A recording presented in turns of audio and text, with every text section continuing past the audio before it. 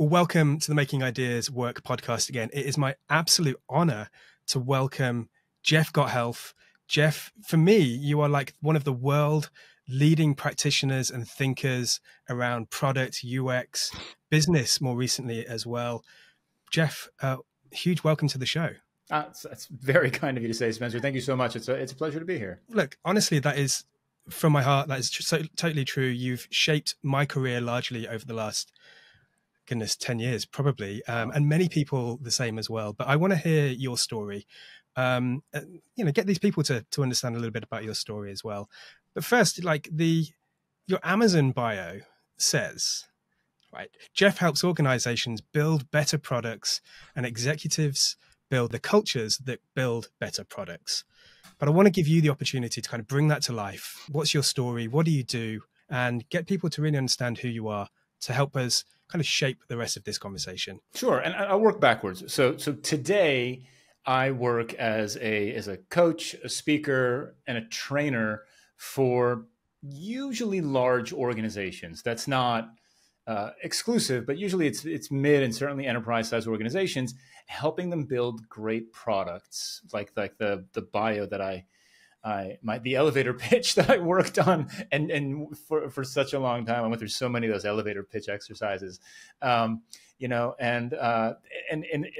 not like my background is in design and in product management, and information architecture, if you go all the way back, but really it's not so much about how to design better per se, how to be a better designer in the craft of design necessarily, but it's more along the lines of how do we build a customer-centric approach to product development?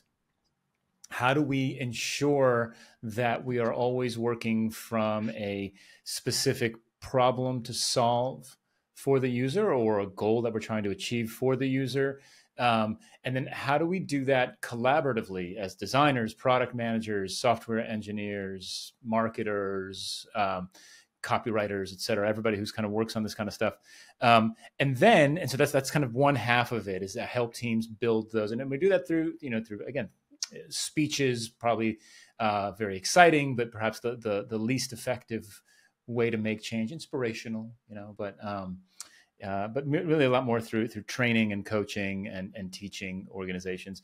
And then the other half of it is helping leaders build cultures that support these ways of working. So if you go kind of back in time, I was a web designer in the late 90s, when all you had to do to get a job in 1999 was spell HTML. Like, when you could spell HTML, you could get a job in 1999. It was crazy. Heady times.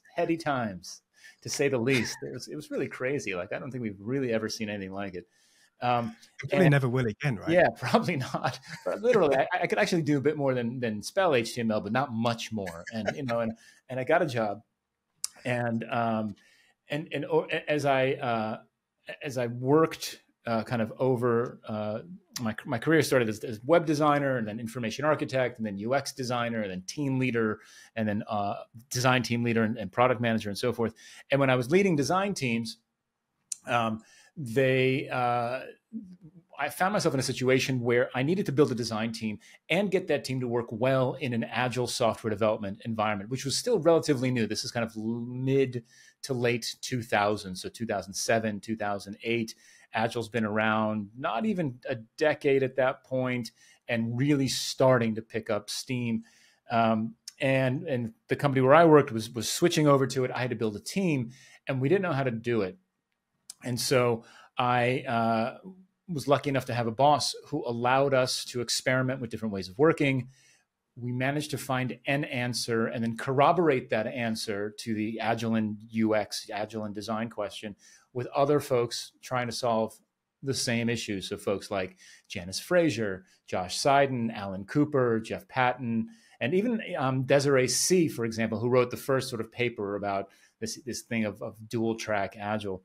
And in doing so, that sort of became the foundation for LeanUX, which was the first book that Josh Seiden and I wrote together. And kind of coming back to my original point, I've been teaching LeanUX for a decade, at least, if not more at this point. And inevitably, without fail, the feedback is consistent. Almost with every class, at some point, somebody says, "This is great, Jeff. I want to work this way, but my boss won't let me work this way, or my company doesn't let me work this way." And so the whole building great products and building cultures that build great products is LeanUX, right? That's kind of where that comes from. And then the other stuff that I've done since then, kind of in parallel, so Sense and Respond, the second book that we wrote together, and the conversations that we're having today about objectives and key results, plus that little Lean versus Agile versus Design Thinking book that I wrote, all of that is designed to help leaders understand what they need to do to support teams so that those teams can build great products, right? So that pithy elevator pitch phrase is sort of a summation of the very practical, tactical stuff in LeanUX. Here's how to work collaboratively. Here's how to integrate design and research and everything else into sprints. And then Sense and Respond and Lean versus Agile and OKRs is really focused on how can the organization support that way of working. And to me, that's kind of what I do, right?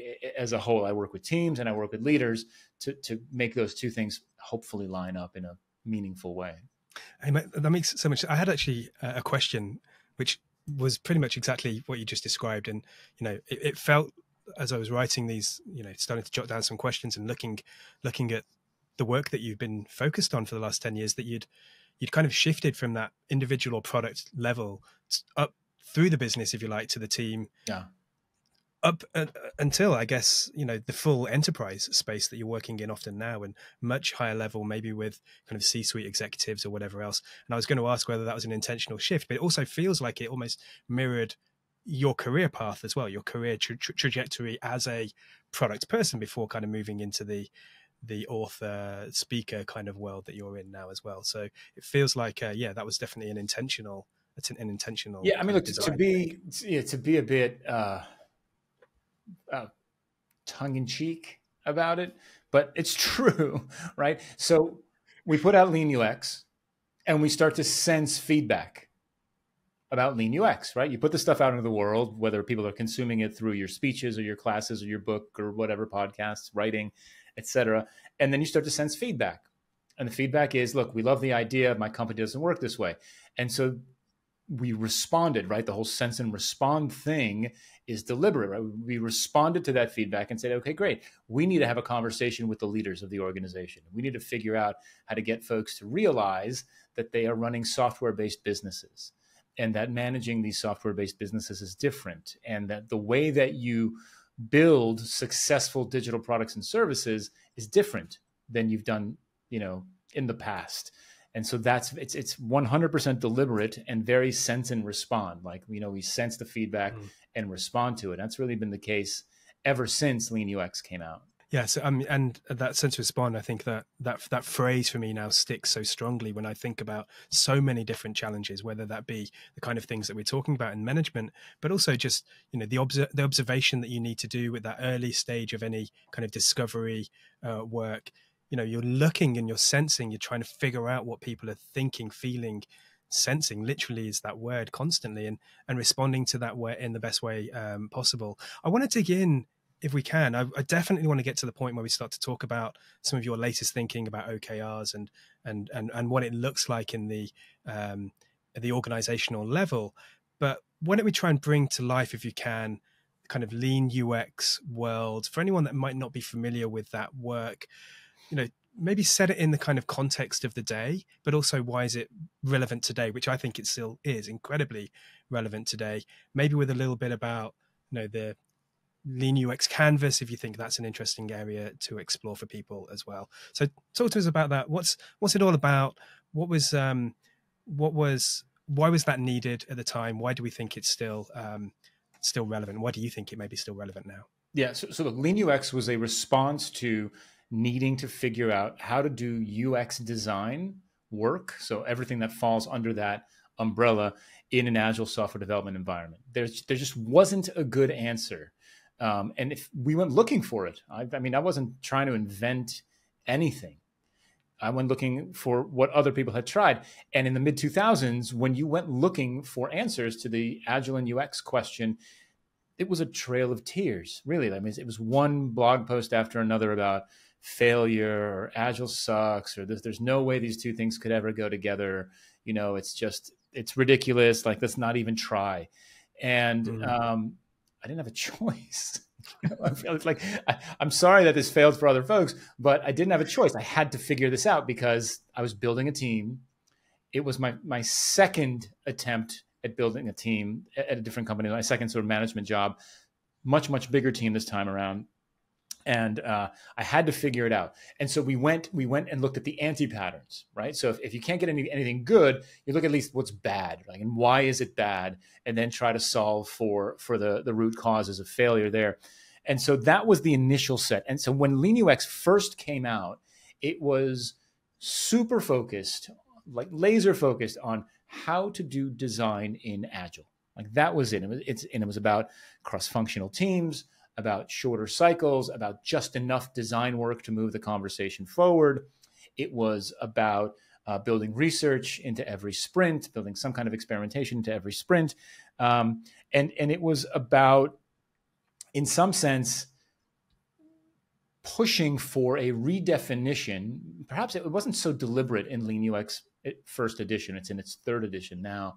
But it wasn't as deliberate as it is now, but in pushing for a redefinition of done, so that like the Scrum definition of done, and a redefinition of, well, Scrum fundamentals to some extent, right? So if you're sort of a religious Scrum person, you know, there is a belief that you've got to ship working code at the end of every sprint, right? And so that would lead you to believe that then you have to ship complete designs every sprint. And that's where the breakdown was. And so we took that on, I think, to some extent as well in LeanUX. It was all about sort of, hey, instead of like disappearing behind your monitor for a 3-month design phase in a waterfall process, here's what needs to change for designers to survive in this new Agile world. That was LeanUX 1. Now, every 5 years, we've been lucky enough to be able to rewrite it or to update it. And so we did second edition. I'll be honest with you, the most revelatory part of writing the second edition was going back and reading the first edition after a couple of years, because I don't sit around and read LeanUX every day. And I was mortified. I was like, I cannot believe they published this.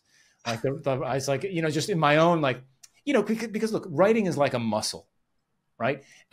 It's and if you've never written before, unless you're a writing genius, and there are writing geniuses, there's all kinds of geniuses out there, but very few of us are geniuses. If you've never written before, then your writing's going to suck. Like the more that you do it, the better you get at it, just like literally everything else in life. And so, 5 years after we published LeanUX first edition, going back and rereading it and having been writing weekly on, for 5 years after that, I was mortified they even published that version of the book. I was like, I cannot believe this. I mean, honestly, thank you. I was so grateful for the opportunity just to correct the grammar, This is such an interesting point. If I can just pause, and I'll want you to carry on, but I want to make this point because I think it's so transformational for so many people. And I think it crosses over into so many different people's lives. One of the things that I believe is, in order to be good at anything, you've got to be, and we'll get into this, I know, with Forever Employable as well, but in order to improve with things, you've got to get going. You've got to make a start. You've got to build up that muscle. I think it's absolutely right. I think the same thing about creativity. I think the same thing about so many different aspects, about interviewing people, about, user research. It's a muscle that needs to be constantly developed. You can't walk into a gym and expect to lift like Arnold Schwarzenegger in the first day. Right. You can't expect to be, a fluid writer in a couple of days as well. It's something that is building up your craft through practice and repetition and getting in those hours. So it's just like, I just want to make that really clear, because I think that mindset is something that can be really transformational for people once they start to work, to work in, or to accept that the first thing, and it's a joy when you're writing with the no audience, because you have the opportunity to make some of those mistakes, right? Yeah. Although you had an audience and you reached an audience in an amazing way with LeanUX, still it's amazing to kind of go back and then to be able to correct and to be able to improve on those things. So if there's nothing that anybody else takes from this, get started. Start to build that creative muscle and start getting going. Yeah, I mean, you've heard these pithy phrases: bias for action. The journey of 1,000 miles starts with one step. Atomic Habits is like the best-selling book of all time, or whatever. It's literally about this, like just going out and breaking things down into small steps. But it's amazing. Look, look, I am no genius writer today, but 10 years later, I am an infinitely better writer than I was 10 years ago. Because, well, I've written 4 books, right? I mean, that's it's like running a marathon, or it's an achievement, and I'm proud of those achievements.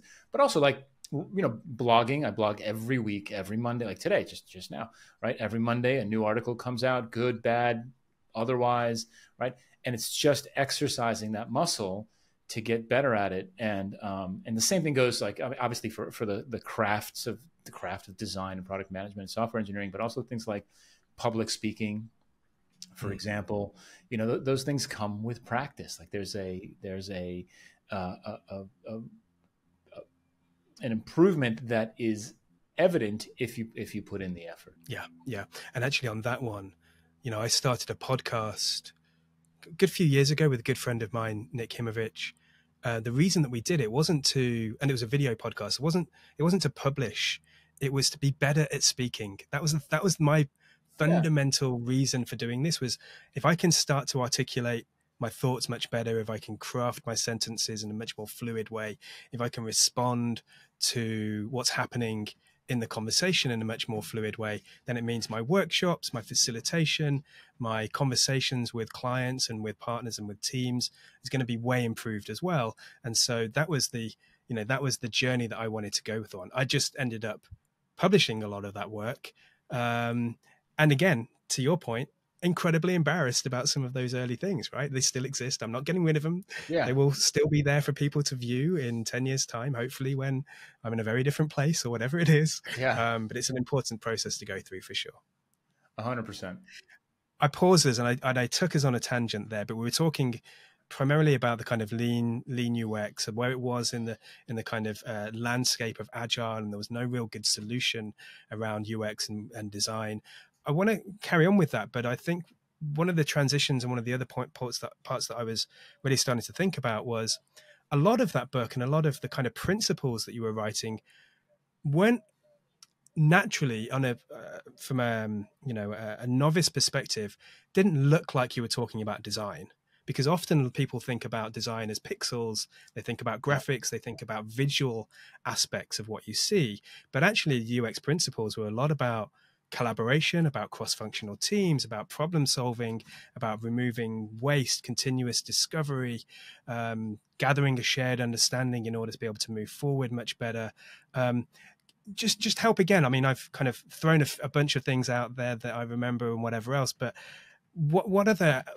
how do we understand, I guess, what design really means now? And again, coming back to some of these things might be really familiar for people now. There are literally books about many books about many of those principles that you coined, right? Yeah. So it's a much bigger landscape now, and it's much easier to kind of understand some of these things. But I'm losing my flow in terms of the question I was going to ask. Design, bigger picture, and LeanUX in its kind of position. Yeah, I mean, look, I think design is problem solving. Design thinking brought that to the mainstream, which I'm grateful for. Design thinking takes the designer's toolbox, which has been around for decades, and applies it to business problems. And that starts to chip away at the perception that design is making things pretty. And I think that the more time that non-designers spend with designers, the better off everybody is. And in fact, that's where the whole LeanUX conversation has always been. It's always been about small, dedicated, cross-functional teams. The product, the trio three in a box, whatever your company calls it, right? Product design and engineering, sitting together, working on things, solving problems together, understanding each other's worlds a little bit better, understanding the customer a bit better, and working towards improving an experience for actual humans rather than working towards the production of software as the goal in and of itself. And that's what LeanUX has always been about. And the interesting thing is that, and it's kind of, I alluded to this at the beginning of our conversation, that's a very tactical. So LeanUX V1 was a very tactical sort of manifesto about how to do this. As you start to implement this and you start to kind of peel back the layers of what has to happen in a company for this kind of work to take place, it gets more complicated, right? We've got cultural issues, we've got collaboration issues, we've got silos, both kind of discipline specific silos and products and like, product unit or like business unit specific silos. And so how do you start to break all that down? How do you build an incentive structure that moves people away from I get paid to make a thing to I get paid to solve problems? I get paid to write really great code versus I get paid to collaborate with my colleagues in product management and design to solve, to make our customers more successful.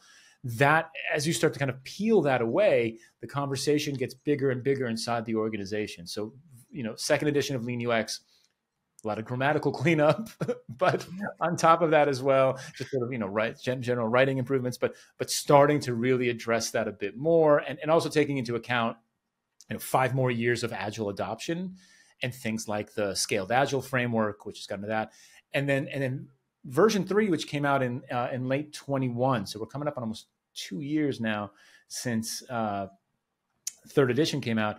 Third edition was I think a significant move forward because in the years between second edition and third edition, we put together the LeanUX canvas, and it became the way that we taught the material, inspired by the business model canvas and kind of like the canvas fad of the 2010s.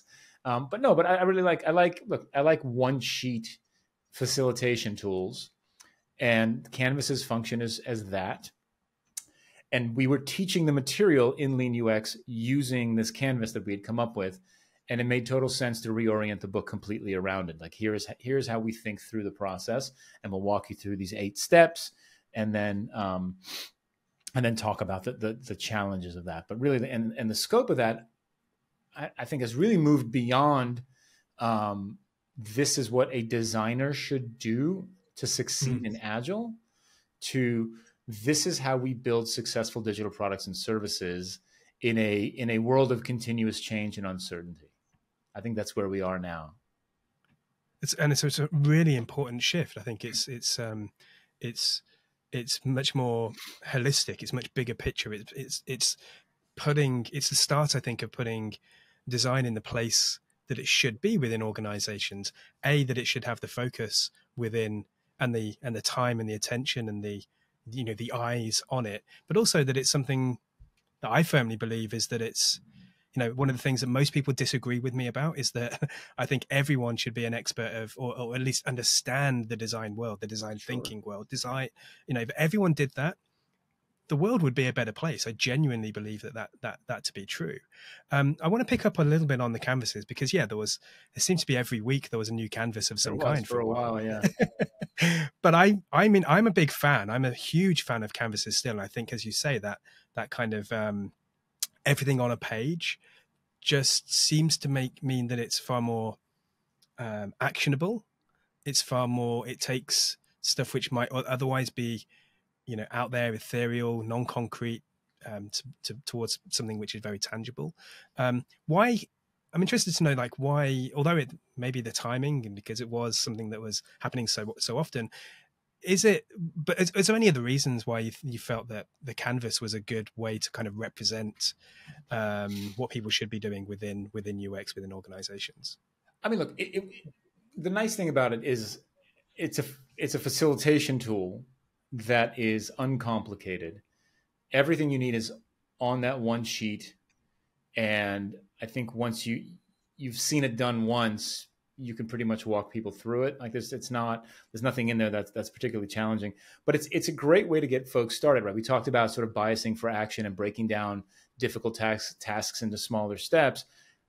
This is a small step. It's a small step in the sense that you don't have to read a book, right? You don't have to build a PowerPoint deck or a keynote deck about how to facilitate this workshop.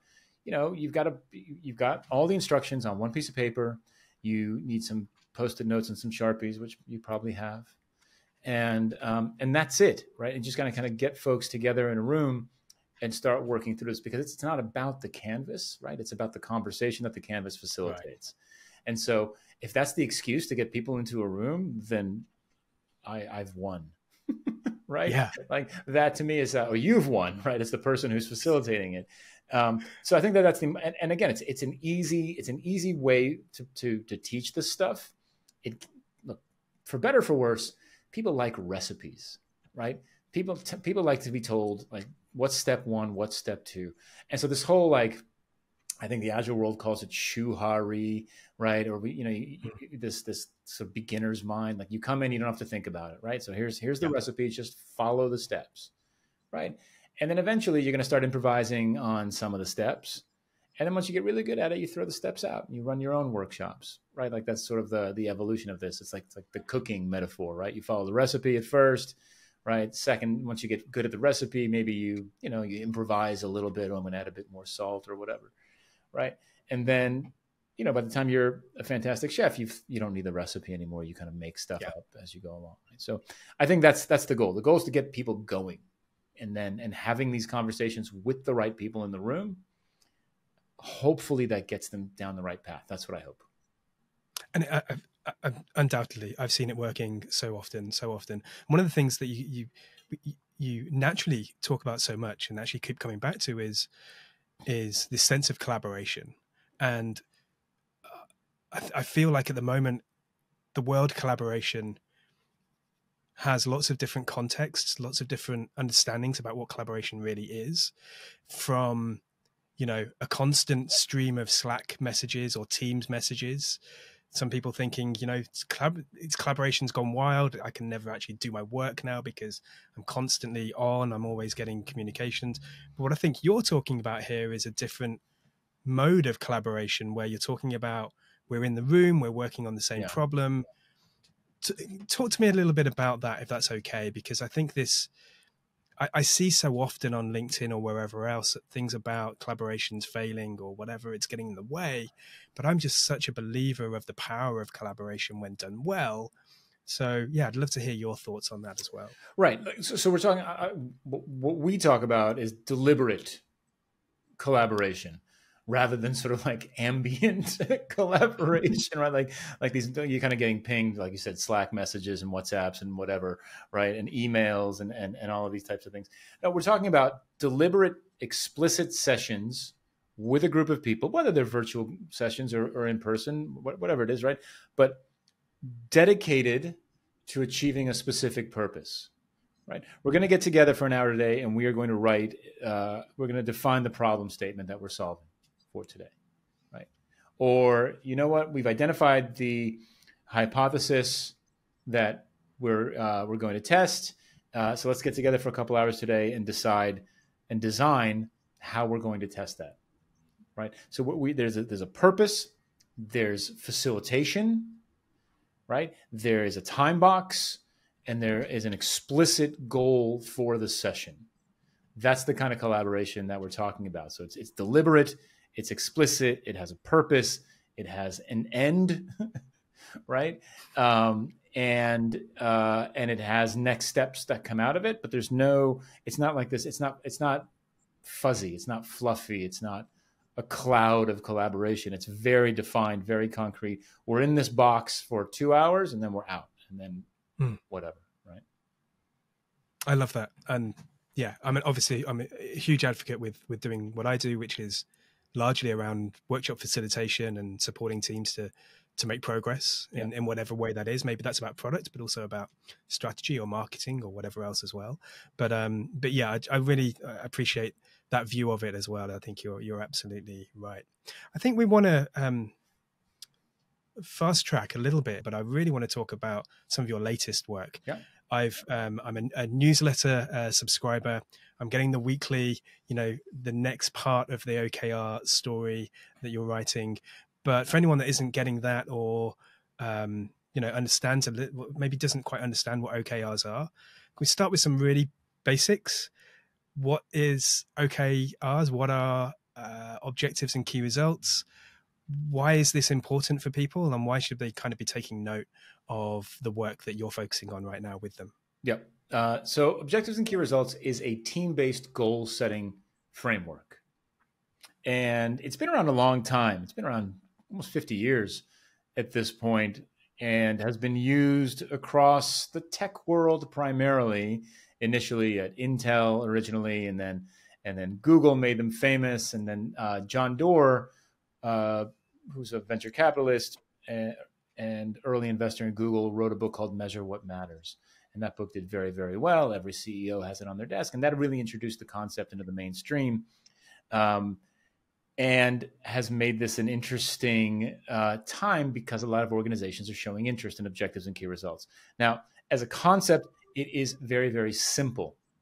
There's two parts to it: objectives and key results. The objective is a qualitative goal that we're trying to achieve, not a feature, not a metric, but we're trying to build the simplest way to order, home grocery delivery in Southern Europe, something like that. That's the goal. We're trying to make it super easy for folks to never run out of toilet paper. Whatever. Like that's the goal. The goal that we're trying to achieve for the user. And the key results are the metrics that tell us whether or not we've achieved the goal. And those metrics need to be outcomes. They need to be measures of human behavior. So we know that we are the easiest way to do home grocery delivery in Southern Europe when we see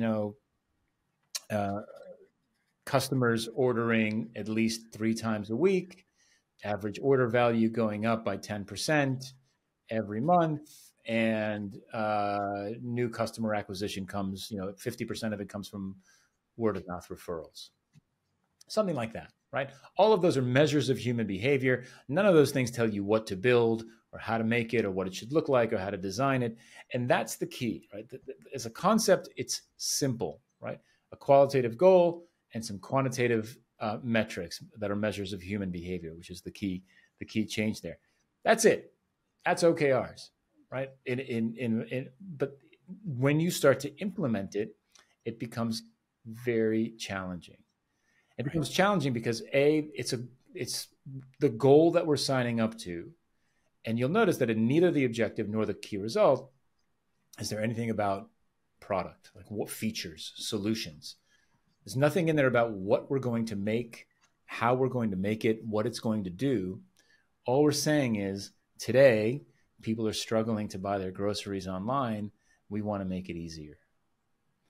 And the reason that we don't commit to features in this is because we're acknowledging the reality that we don't know how to do it. Mm-hmm. We don't know doesn't mean that we don't have any ideas how to do it. We just don't know what the exact combination of code, copy, design, value proposition, business model is going to be that will be most beneficial to our customers, to our users. And so we need to experiment our way into it. And that's where this gets really interesting, is because the commitment that teams make when they work with OKRs is to behavior change, is to users' behavior change. It's not to making something like, did you make the Sharpie, right? It's, did you get folks to communicate more effectively, right? And how do you know, right? How do you know? Like, what are people doing differently today than they were before we shipped this thing? And so that's the core concept. Now, what's interesting about this concept is that it's simple and it's difficult because so much of our organizational culture across I don't like to speak in absolutes, but I'll say almost every organization, certainly every organization that I deal with, is based on production. Everything is focused on making stuff. And look, can't be blamed for that. We've got a century of manufacturing history and momentum driving all of our training for leaders and managers, right? There's 100 years of MBAs who have been taught to maximize production and reduce cost, right? And that makes sense when you're making Sharpies, but it doesn't make sense when you're running a software-based business, because the production of software doesn't necessarily equal the production of value. It doesn't mean you've actually made something valuable. It just means you made a thing. And so that is a really, really difficult concept. But I will say this, and I just want to kind of tie it all together. We've talked about how sort of LeanUX version 1 was very tactical. And as we moved our way to LeanUX version 3, it's become kind of more broad, like kind of a whole product team facing. And then the subsequent books, Sense and Respond, Lean versus Agile, and now this OKR book, are designed to help organizations build the culture that supports those ways of working. If an organization sets their goals with objectives and key results and actually sticks to those goals, it explicitly demands that organization practice some form of product discovery, right? LeanUX, design thinking, lean startup, research, design, whatever you want to call it, right? But that has to happen. And so in many ways, like getting to this point in the conversation that I've been having with the public for the last decade plus was inevitable, right? Because if we set the right goals, then we are deliberately asking our teams to go do everything else we've been talking about for the last 10 years, which is fascinating, because that's the connection here. Look, if the goal is make an app and have it do these 3 things and make it red and ship it by Friday, right? That's where we've been for decades, right? And if an organization commits to those goals, a team is going to be hard pressed to practice LeanUX, design thinking, product discovery, whatever you want to call it. If the goal for a team is make it easier to shop using the mobile channel, right? That's the objective, right? Because we sell, furniture, okay? And it's difficult, right, even on today's mobile devices, to really get a sense of how this looks in my house. We don't sell a lot of stuff through the mobile channel, but we know we get a lot of traffic through that. So make it easier to buy furniture on the mobile channel. That's the objective. And the key result is, amount of stuff we sell via the mobile channel, number of people who buy more than once via the mobile channel, things like that, right? Then what we've done, what the team now has to go discover how to get people to do that, right? They're not committing to, I'll build an app and it'll do these 3 things and it'll be done by Friday. Oh, and it'll be red. They're committing to getting folks to buy furniture online. And I know they've got great ideas about how to do that. I also know they're going to be wrong to some extent. Yeah. And so the sooner that they can figure that out, the sooner that they can learn this is good and this is less good, they can course correct. And to be super clear and to put a point on it, changing course based on evidence is agile. That's it. Yeah. Lowercase a, right? Agility is changing course based on evidence. So to me, this is like, if we can nail this kind of goal setting framework, this layer up here, in theory, eventually the rest of the pieces will fall into place. It's not that easy, but that's the plan.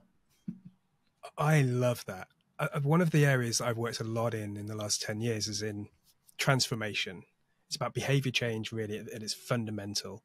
And I've been pondering this question for so long. Well, how does change really happen? If you think of an individual's behaviors and their mindsets, that's a really difficult thing to change, right? Because we've had all of this life experiences that have led us to this point of, these are the default ways of viewing the world, our default ways of thinking about the world, and therefore our default behaviors. And what we think about ourselves, let alone what we think about the rest of the world, is a really hard thing to change. Multiply that out by the size of an organization and try and get an organization to start to shift and change their behaviors. Incredibly difficult thing to do, right?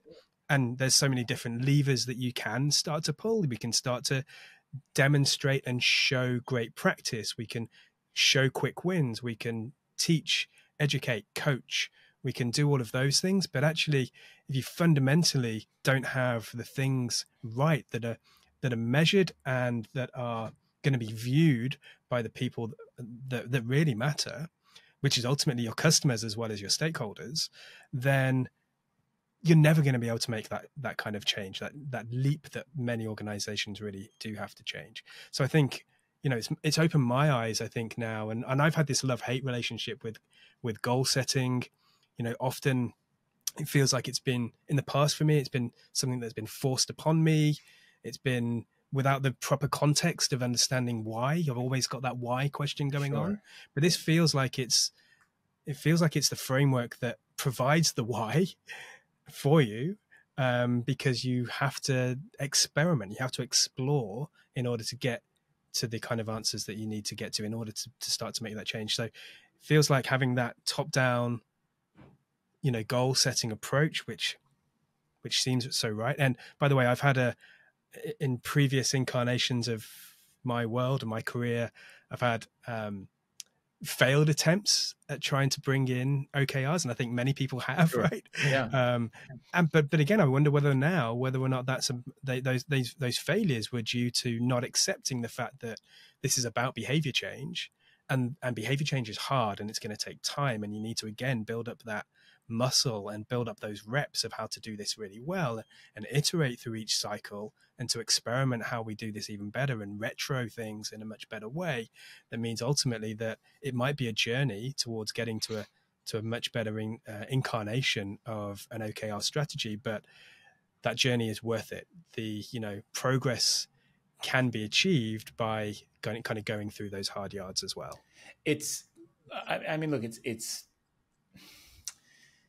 There's a lot of layers to this onion, because it's not just the management styles that are in direct conflict, or the management education that a lot of folks get that is in direct conflict with this way of goal setting and supporting teams. But everything that's sort of personnel related inside an organization is also affected by this. Job descriptions, performance management criteria, incentives, awards, celebrations, promotions, all of those things usually are based on how great are you at delivering, right?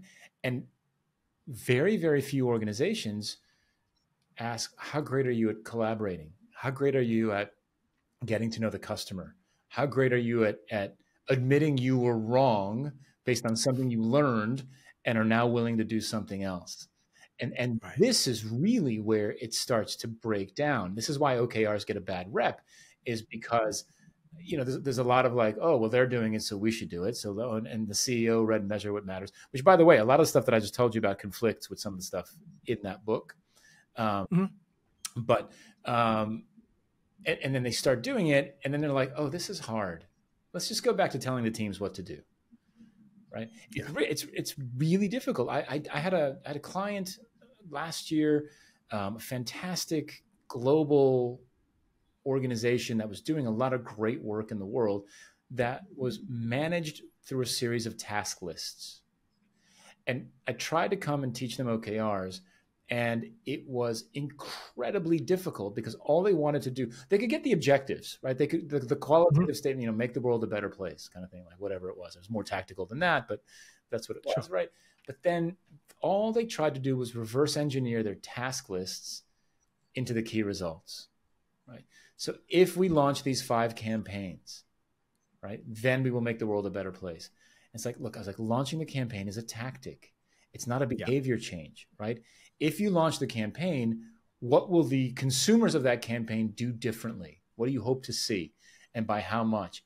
And look, I'll be honest with you, Spencer, most people have never been asked that question, Mm. most people don't know how to answer that question at every level of the organization. And particularly in leadership, if you ask a question to a stakeholder or a leader and they don't know the answer, typically, and again, not speaking in absolutes, but typically they'll shut down and get defensive Yeah. and tell you to go away. Yeah. So it's a multi-layered onion here, and that's why a lot of these implementations fail, because I think a lot of folks look at it like, oh, objective, qualitative, key results, measures of human behavior, we got this. Yeah. Right. Easy. But actually, yeah, that you're right. That leader who's asked the difficult questions or hasn't gone through a process of figuring out the answers to the questions that they think they might get asked, then there's so much going on with that person. There's fear, there's uncertainty, there will be status issues. What does this mean to my boss? What does this mean to the people that have been beneath me, that I'm supposed to know all the answers? And I think it's a different dynamic of leadership that this enables, or that you have to start to embrace. Okay, you can have many different leadership styles that will still work, but actually that view of, I don't know the answers, that vulnerability that I think is needed now, and that maybe servant leader style, where you're enabling people to be able to do the best work that they can rather than telling people what to do, is a big shift for enormous number of teams. It's massive. And look, there's another element to this too, is there are folks who have been working inside large organizations for decades.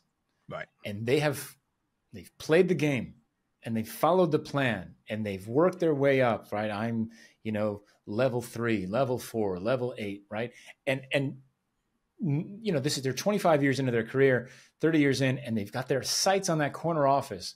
And then somebody like me comes in and is like, let's change the goals, right? Let's move the goalposts. And it's not even like, let's move them further away. Let's move them laterally, like to a completely different game, And the general response from those type of folks is, no, we're not going to do that. Yeah. That's not how we do things here. Yeah, exactly. And like, look, no, I've worked for 25 years.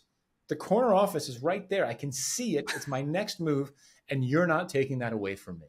And so I'm going to sabotage this. I'm going to make this difficult. And that's a real issue. Absolutely. It reminds me, you were just talking a minute ago about the kind of the onion skin of this as well, and talking about things like, compensation, how you reward, how you hire, how you fire, all those kinds of things as well. And it reminded me of a story, and you're probably familiar with something along these lines or something very similar, where I think there was a chocolate manufacturer recently that they were giving their bonuses to salespeople based on the volume or the weight of chocolate bars, right? Seems strange now, but in some world it probably made sense. Yeah.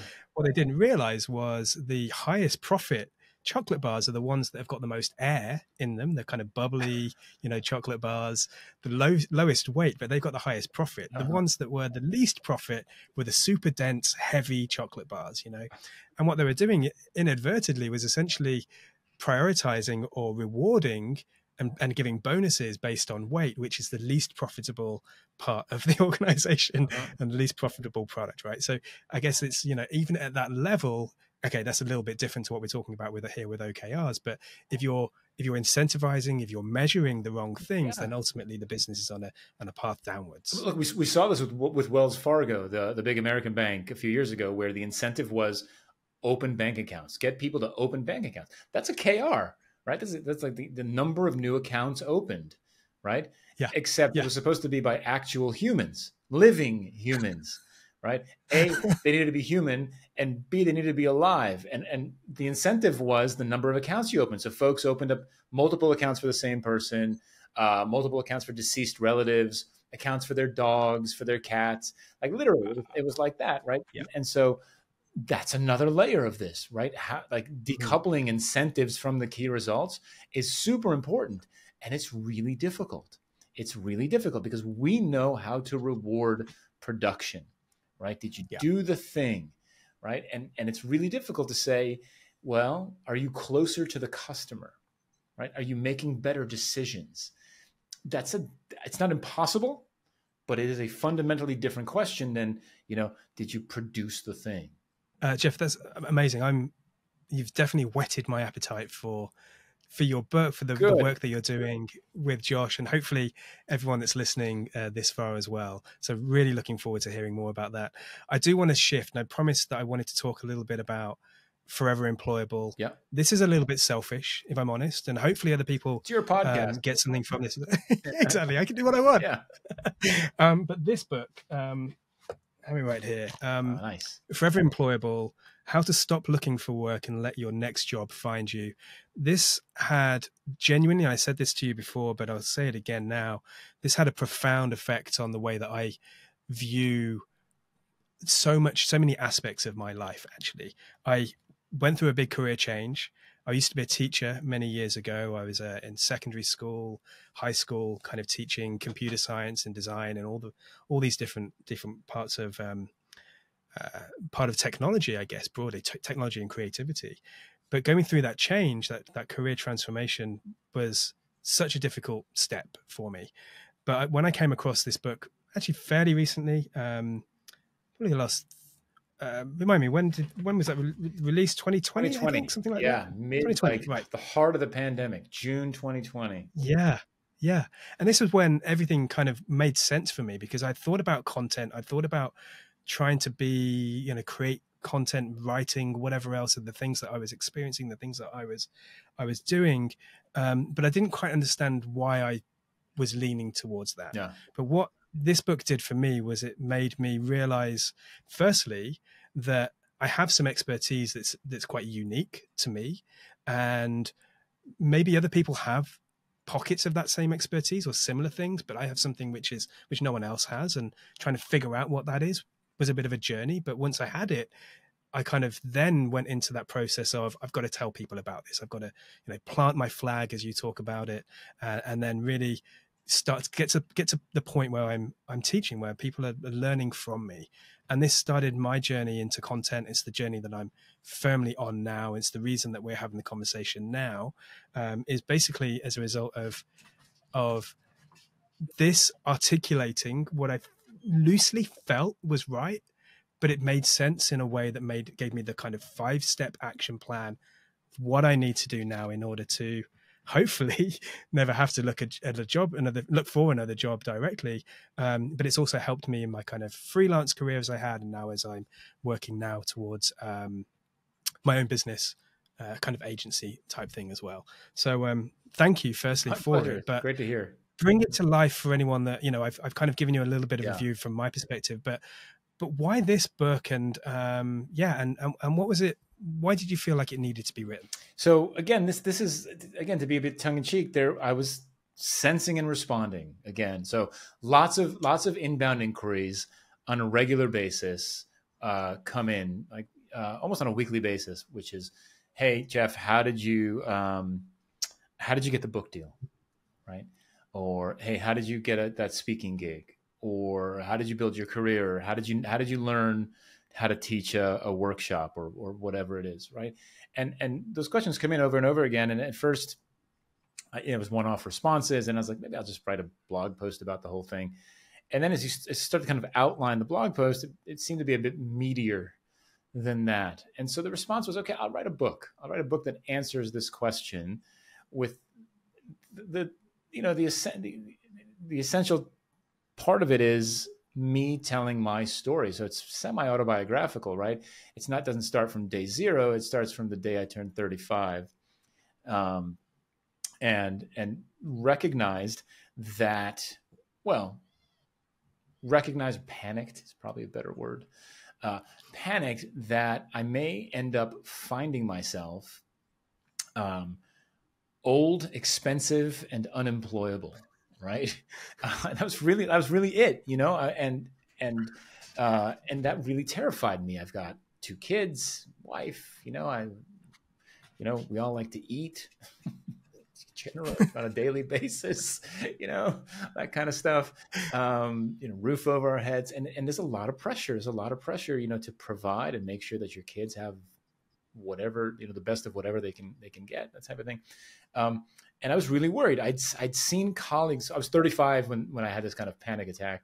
And I'd seen colleagues who were over 40. Now 40 was like the end of the world, right? I turned 50 this year, in case it's any perspective, congrats. right? But back then, from that side of 40, 40 was the end of the world, you know? And I saw friends who were older than me, like in their 40s, and they were struggling. Because they were, you know, they had 20 years experience and they wanted high salaries and they wanted big job titles. And as we know, in every organization, the further up you go in an organization, the fewer jobs there are by design, which is good, right? We don't want that pyramid to be inverted. But when it comes to design jobs, there's even fewer leadership roles. And so the question then, like the realization I made that day, and that's why the subtitle of the book is what it is I was going to change the dynamic. Instead of chasing jobs, I was going to create a situation where jobs were chasing me.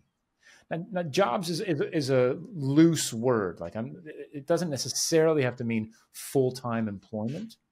Mm-hmm. But the idea was, how do I create a situation where I'm an opportunity magnet, right? Stuff just kind of I attract opportunities, speaking opportunities, teaching opportunities, writing opportunities, guest on a podcast opportunity. Maybe it's a job.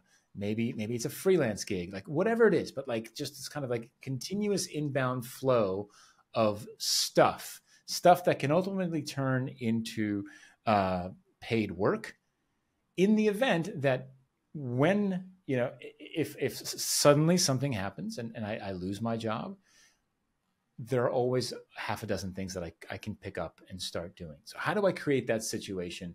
That was the impetus for this. And the only way that I knew how to do it, and you see a lot more folks doing it today than 15 years ago, was to create a platform for myself, a platform of expertise, of as what Dory Clark calls recognized expertise. And again, it's a question of like, well, what problem do I help people solve?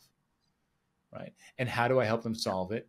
And then how do I best communicate that to them continuously, so that when they have that need, top of mind, Jeff's the guy for this. Jeff's the guy for this. Jeff, like every time.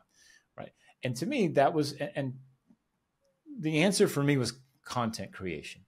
That was really where this came down to. You know, and as you've read the book, so there's a lot of like LeanUX practice applied in there. Problem statements, hypotheses, experiments. Like, I believe that I can reach my target audience with a podcast, right? How will I know? Well, I want to see at least, 500 downloads for every episode, and a 10% episode over episode increase in downloads, or whatever, right? You set your goals, and if you don't hit your goals, then you pivot, right? You find out why aren't people listening to my podcast, right? Why aren't people downloading it? Well, Jeff, I gave it a shot, but it was like 8 hours long. It's like a Lex Friedman podcast, and I just can't stand listening to your voice for 8 hours. Okay, great. I'll make it 8 minutes. Let's try that. Whatever it is, right? But the point is, you're doing research, right? You're doing discovery. You're going out there and you're talking to your target audience. In this particular case, I'm selling me and my expertise. And that's what the book is about. The book is about how do you sort of plant, you choose sort of a flag to plant. What do you want to be known for? I think it's important to really, and to be known for something. It's a bit of a double-edged sword, right? Like, I'm trying to be the LeanUX guy, even when I'm not trying to be the LeanUX guy, but nevertheless, like, it's a good problem to have in that sense. And then how do you can kind of beat that drum continuously in a variety of different ways so that people know that you're the person that solves this problem for them when they need it. That's what that's all about.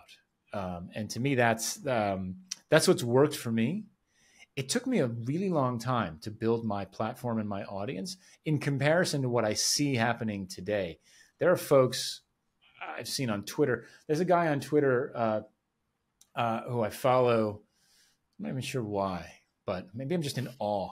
I'm in awe of his audience building skills more than anything. And I think he started tweeting to 0 people in 2020. Wow. Maybe. Okay. And he's got 1 million followers, 1.5 million followers today. right? And it's incredible. And he's built businesses on top of that audience, which is exactly what I'm talking about in the book. But like he did it in 3 years, right? It took me a decade. So, Yeah. but I had children. He only had a kid recently. That's my excuse. Oh, you've been incredibly successful. I don't think you need an excuse for the audience that you have. I think it's amazing body of work that you've created. But again, that book, you know, it helps me. It's one of the books I recommend to people. A lot of people talk to me about how can I get a career in this area? How can I start to get a job? More often than not, I'll tell them to, if you don't get the book, figure out what it is that you know, tell people about it. It's fine in the early days because no one's listening, so it doesn't matter. Yeah. Make all your mistakes, even to that point of, you know, there's a thing called the learning pyramid where you remember 10% of what you're told, but like 90% or whatever what you teach. Actually, if you can start to teach the thing that you learned yesterday, if you can tell someone about that, if you can create some content about the thing that you learned yesterday, it doesn't, like, that's just all about that kind of learning muscle and getting better and better and better at it. And the best, you know, it's like planting a tree, right? The best time to start was 20 years ago. The next best time today is right now. So that would be a big call to action of mine, is get people to be creating more. And of course, we're going to see a lot more creation over the next few years, but actually that human creation about what it is that you're focusing on, your niche, or niche, as we say across the pond. Yeah, that's the important thing, and being the expert around that area means that hopefully those opportunities come to you when people are looking for a U-shaped problem to be solved. That's where you'll be the person to come to. Yeah, and I think the other thing to remember too is, you know, the book talks about, well, share your experience and your expertise. And I got a lot of folks in the early days of the book that's saying, well, I'm 20 or I'm 23. What can I share? I said, share your story, right? Like if it's your first day on the job, your day one designer in your first professional job, start writing about it. Today was day one. It was terrible. The coffee lady yelled at me. Whatever, like, you know, but tell that story, because there are people in your position who want to know that it's not just them, right? They want to understand that the coffee lady yelled at them too, and so she was just cranky. You know, it wasn't you, whatever it is. But like, tell the story that you have to tell, because nobody else has it, and there's always folks in similar situations. Yeah, I love that. And there's so many advantages. Goodness, you know, just being able to articulate your thoughts, as I spoke about earlier, about the reason I started moving into video was be able to speak more fluently and to get across, you know, what's going on in my head much better. But the same thing with writing. I think often, you know, was it Kevin Kelly wrote something about, I don't know what I'm thinking until I write it. And I think just that articulation of getting it out means that you're much better equipped to be able to reflect on the experiences that you've had previously, and be able to do something positive with them in the future as well. Yeah. So all good things. Well, Jeff, we're going over time. I've just realized.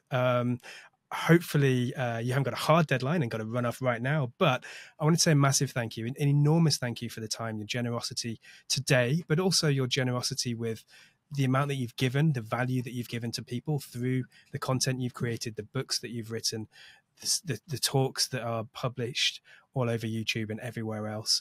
But if there's anywhere that you would like people to go to find out more about you, about your work, what would be the place that you want people to kind of go and check out? Where can they find more about you? I think the two most important places these days for me are LinkedIn. So I'm doing a lot of publishing on LinkedIn. And then on my blog, jeffgothelf.com. So please connect with me on LinkedIn. And then the blog has a link to my newsletter, which I'd be happy if you signed up for. But yeah, those are the two best places to go. Awesome. And go to Amazon or anywhere else to buy all the books. You will not regret it, I assure you. So go and check everything out. Jeff, again, once more, enormous thanks for everything that you've done in this amazing time together today. I've hugely learned so much in the last hour, stuff that I thought I had a grasp of, but you've painted an even more vivid picture for me, and I'm sure for many people as well. So many thanks. My pleasure, Spencer. Thanks so much for having me. It was fun.